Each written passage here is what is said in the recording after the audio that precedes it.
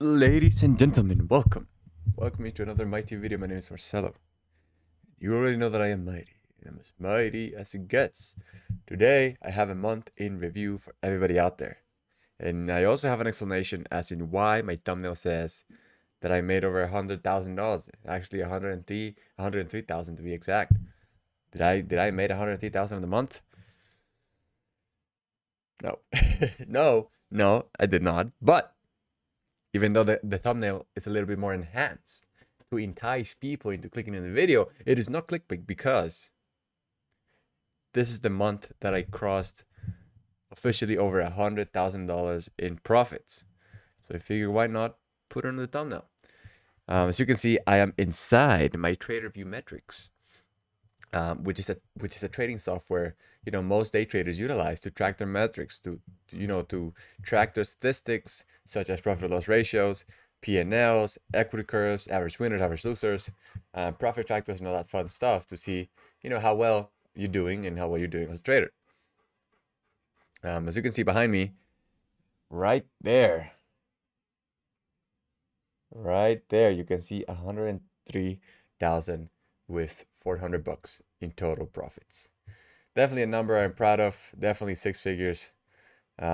It's been a milestone ever since I started to trade, and I can't complain. But this is not a year in review. This is not a career in review or anything like that. This is a month in review. So let's take a look at the month and how it did. So let me make myself a little smaller here. There we go. Now, on the month, we're green 10,000, and let's round that up, 10,800 bucks on my TD account. And I'm also happy to say that I am green on my Lightspeed account. And I actually have a screenshot of that somewhere in here. Let's see. Lightspeed. End of equity month. I know it looks like this is just the P&L for that day, but it's the P&L of the month. Lightspeed 269, not great. I don't trade that often on my Lightspeed account anyway. But 11K a month, which is essentially what I'm showing you guys. 11K a month, a little bit over that. But 11K a month, definitely a solid little month that I'll take. Why is this a solid month? Is it 11,000 something I am proud of? Of course. Is it my biggest month? No. Is it one of my biggest months? Not really. But it is the month that I actually got out of a drawdown. A drawdown that I was in for the longest time. For almost 3 months, I was in this freaking drawdown that I couldn't get myself out of. So let's take a look at let's remove this and let's take a look at my equity curve. If I can freaking remember what the hell it is. Where is this thing? So this is January right here. 1, 2, 3, 4 red days. At the beginning of the month, I wasn't seeing a lot of progress. I was going kind of like green, red, green, red, green, red, green, red. But then the second half of the month, I finally got dialed in. We had some better momentum. And, I was able to capitalize with some bigger green days. 500, 900, 1,000, 1,000, 2,000, 1,000. So, I was able to connect at the end of the month as we saw some better momentum. Okay, so where the hell is this equity curve? Detailed. I should write this down. Let's see. Let me try and remember. All right, I found it. Here it is. Cumulative P&L. Beautiful. Finally crossed over 100K. And as you can see, this is my drawdown right here. I think this is, 3 months? 09, 11, and 12. 09, well, like 2 months and a half of just going absolutely sideways. One of the things I must say, though, is that I am definitely proud of my risk management during this period. This is a period in which I had to transition my strategy. This is a period in which, before this consolidation right here, I would never buy dips. All this profit you see right here is 100% of a breakouts. But unfortunately, we got into a market that I wasn't able to connect as well as I used to on my breakout trading. Buying high, selling higher, buying with the green tape and all that. So this patch for me was a period in my career that I had to pivot, that I had to adjust, that I had to, you know, accept that the breakouts were not working as well as they used to, at least for now, because we are in a bear market and all that. And I had to, you know, actually dabble with the dip, dabble with dip trading, dabble with the new strategy, trying to buy the dips, which is essentially the opposite of what I used to do. You know, buying red candles now, buying with red on the tape now, instead of just waiting for a little confirmation, buying green the tape, buying green candles.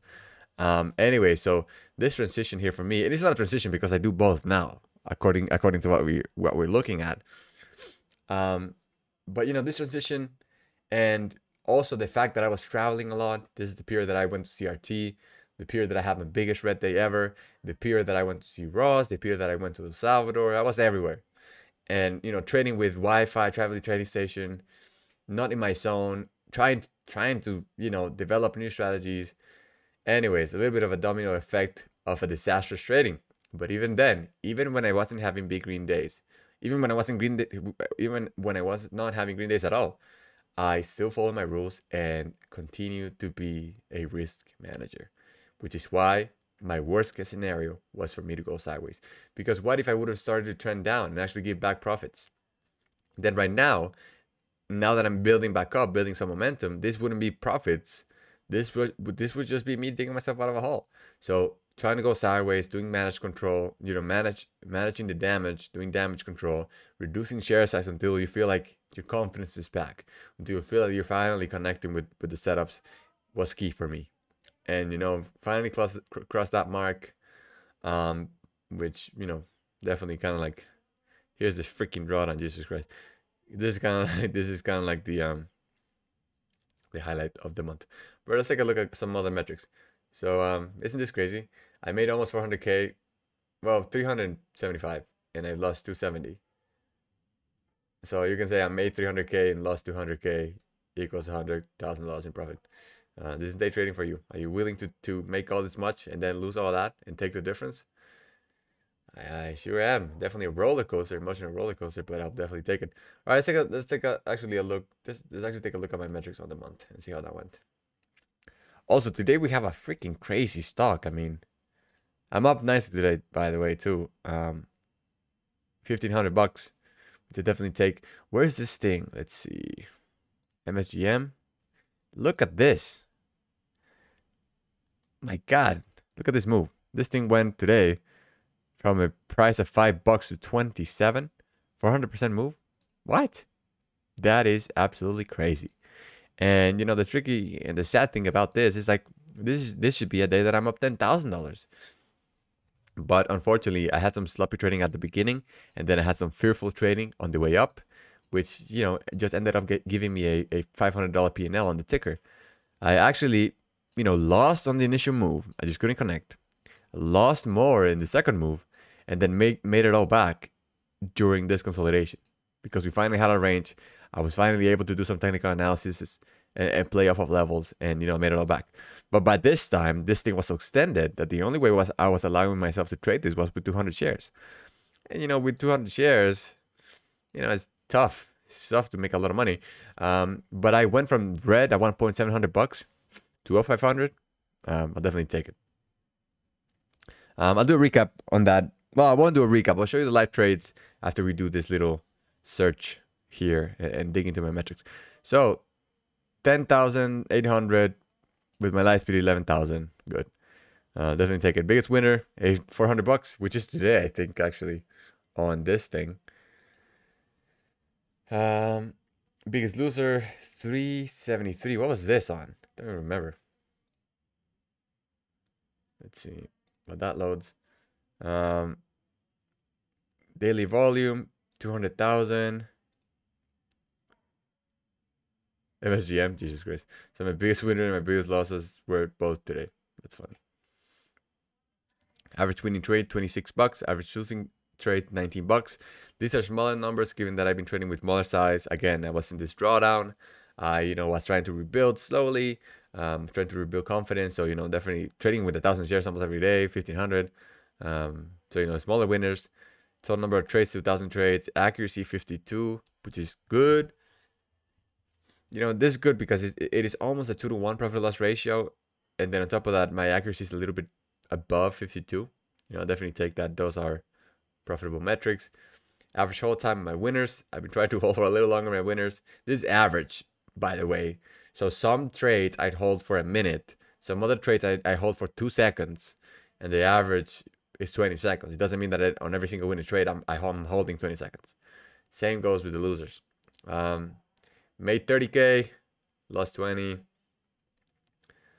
Let's see what else. This is the equity curve at the beginning of the month. Essentially, the first half of the month was flat, and then after that, I finally was able to peak up some momentum.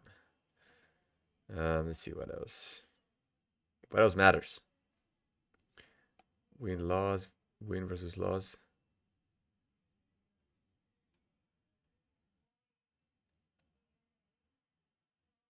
So I had an 80% accuracy, 16 winning days, 4 red days. On those 4 red days, I lost 1,200. On the winning days, I made 12,000.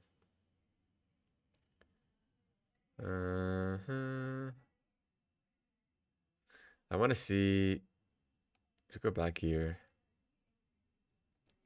and take a look at date times. No, instrument. I want to see my biggest winners.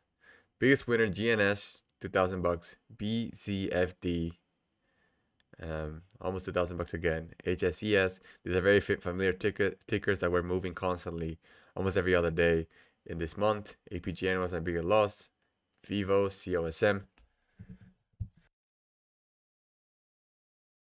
BBAI, I don't even remember that. I think I traded that today. How am I that red on it? But anyways, I think what matters here is that my metrics, I feel like they're good to go. They're good metrics, and I feel like I should be pushing more share size. So that's going to be the goal for next month. Instead of trading with 1,500 shares starters, I'm going to be trading with 2,000 starters. Well, I don't know if I want to make that jump. Because starters, and sometimes I add, and then if I have 3,000, I don't know if I want to be added to 6. I guess it's going to depend, but that's the goal of the month. To try to push share size again. Because 1,500 is not big share size for me. On August, I made over $35,000, my best month ever. It was common for me to constantly be trading 4,000 shares, 6,000 shares, constantly. So I want to get to that level, slowly but surely. And I know I'm getting out of this rough patch, so I don't want to get too excited and start running before I can't walk. But definitely the goal of this next month is going to be to increase share size. All right, let's take a look at some live trades on this crazy stunk. Jesus Christ. Let's see. Leave a like for the live trading and leave a like for the month in review. I'm sharing everything with you guys. I just want you to know that the guy you are checking out on YouTube to hopefully learn from is the real deal. The real deal, making profits every month. All right, let's take a look at this. So as you can see right here, I'm red on this thing. I'm red, and have kind of FOMO because how the hell am I red on a stock that went up 400%? But anyways, because I have a cushion in the day, at this point in time, I was sitting up green $500 or something. Because I was green around $500, I told myself, okay, I have a little bit of a cushion. If I go red, if I go flat, of course I'm going to stop on the day. But this thing is too crazy not to trade. I guess I had some FOMO because this is very extended. But what I did was tell myself, okay, reduce size and stab. If you can make some progress, then keep at it. And if not, stop. So my first trade here is a false hold. Okay. So this stock just came down from 27 all the way down to 21. And I'm looking for a false hold trade. As I see that the hold level doesn't get pinned, right there I get long. Long 21.16. Okay.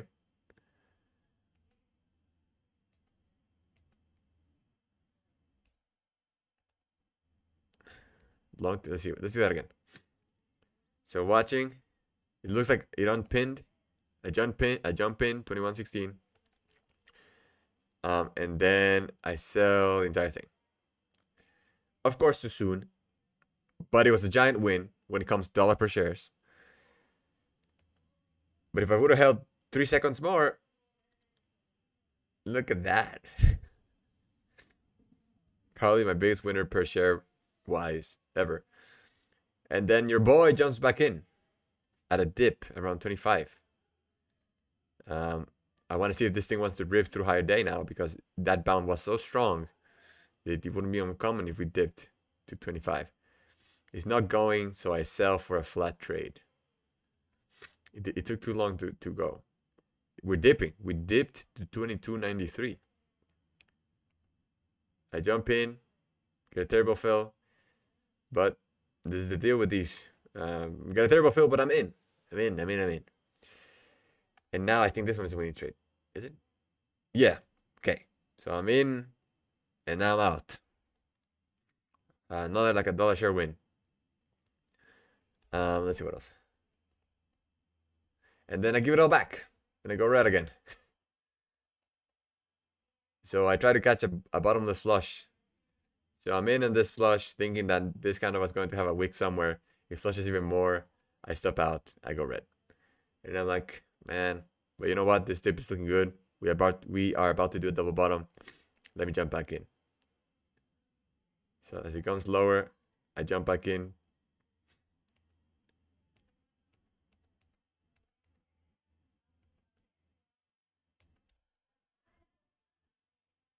And then here, as we get the spring bounce, I sell half.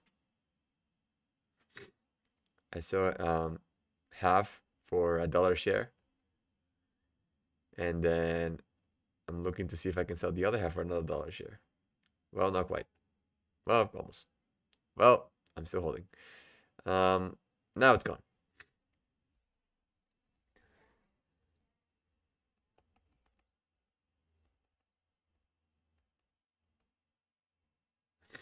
And then another trade was another, dip. Another dip trade.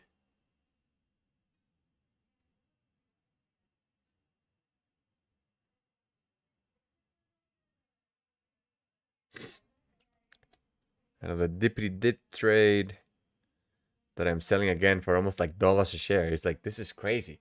If I'm trading with this with 2,500 shares, I'm making 2,500 shares per trade almost. Of course, higher risk, higher reward, so I can lose that in one swing or even more. So the reason why I was using 250 shares was like, okay, this thing is extended as hell. Worst case scenario, I lose $5 a share. 5 times 25, it's what, a shit ton of money. So, I was willing to lose that. How much is that? $5 a share times 25. Let's see. 25.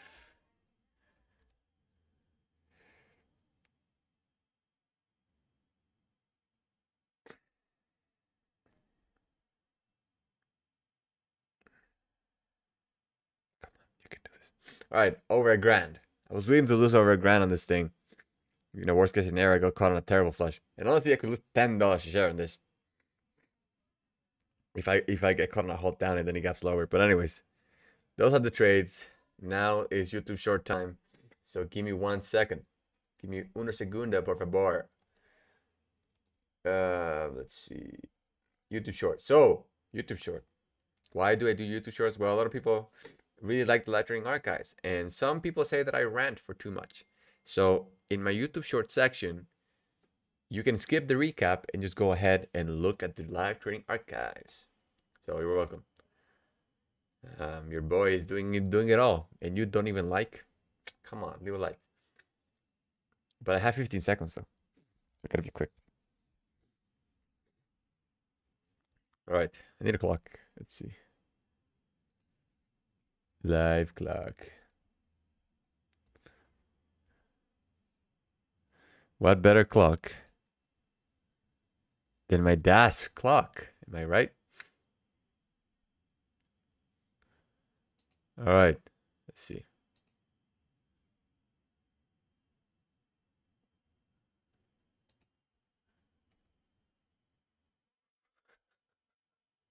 Where do we put this thing here?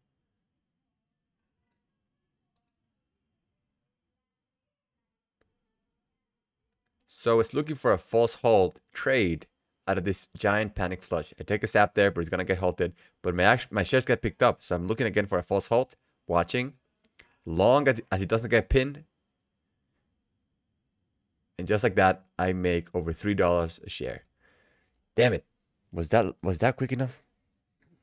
I don't know. Dang. I put the clock up, but then I forgot what time I saw. Let's see one more time. Wait.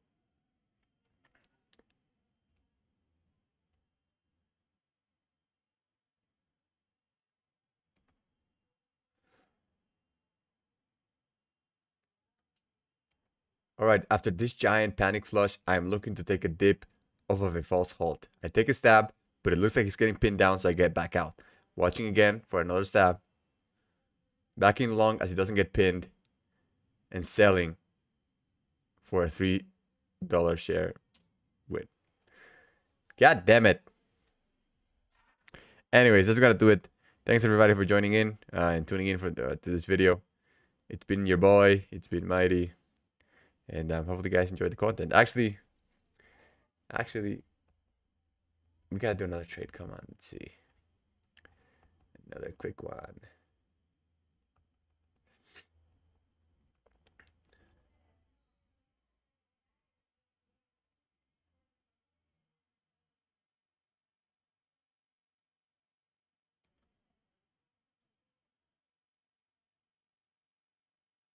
So I'm looking to catch a dip here as the triple bottom setup.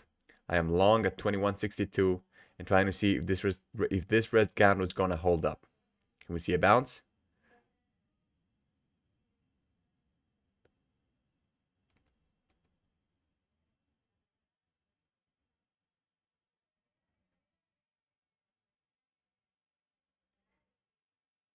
Okay, this is definitely too long. Well, anyway, triple bottom. There you go. All right, that's gonna do it. Please do like, subscribe. It's been your boy, the most useful day trading channel out there. Why? Because I do it all. I show you everything. So please leave a like. Let's look forward for February. And before I leave, some motivation for anybody out there struggling. Yes, you probably read January, and you've probably been read for the last entire year too. And you're thinking to yourself, should I quit? What the hell am I doing with my life? Why am I day trading? Isn't this crazy? Well, let me tell you that I've been that person. I've been in your shoes before.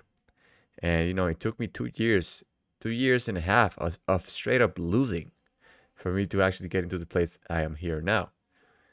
And one thing is true, that the only reason that I made it to the other side was because I didn't quit. If you don't quit, does that mean you're gonna make it? No. Welcome to real life. Nothing in real life has guarantees of anything. But what I assure you though is that if you don't quit, if you continue to track your trades, if you continue to learn, if you continue to adapt day in and day out for long enough, I feel like your probability of success are gonna be so high that you have very, very good chances of making it. But you have to be consistent in your work ethic, showing every day, recording your trades, tracking your metrics, seeing what you can remove that is not helping you, seeing how you can double down on your strengths, accepting that not all strategies are going to be for you, and trying to find that place in the market that aligns with your emotions, that aligns with the type of person you are. Do you wish to be up 11,000 like I am? Sure. For some people, for some of you guys, that might be nothing, but there's some people that want to be up that amount that much. But are you willing to take this riskiness called MSGM? If not, then that's fine. Don't try to be a hero and do something that does not align with your risk tolerance, does not align with your style, does not align with your personality. But do go ahead and try to find your place in the market. I'm a true believer that the only way you lose is that if you don't give up. Again, this is tough because it is tough to give guarantees, and most people lose money, and that's a fact. And my results are not typical. But what I would recommend though is to keep trying.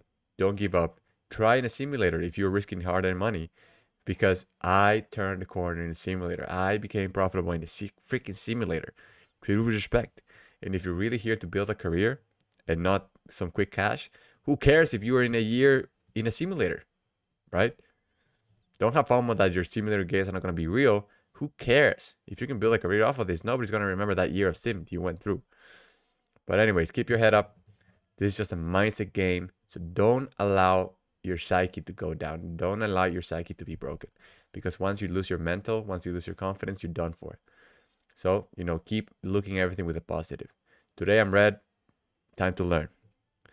Today I'm green, time to learn. What did I do right? How can I repeat it?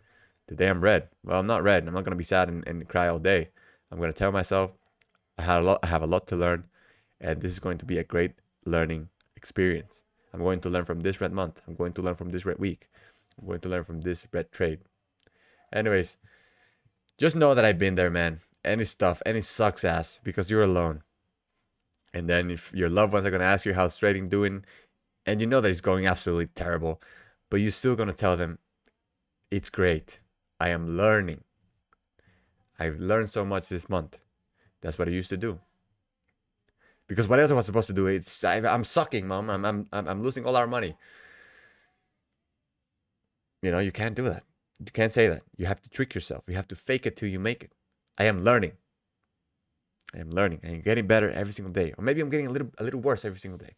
But as long as I'm getting a little better every day, your odds of success are gonna go so much higher. My odds of success went so high that I finally, stumbled upon turning the corner and made it. Man, I'm just going back to my days of pain. It's tough. It's tough, but I've been there and I survived. And I truly believe that you guys have the potential to do it. So let's get dialed in. And we live to trade another day, and we live to try another week, another month.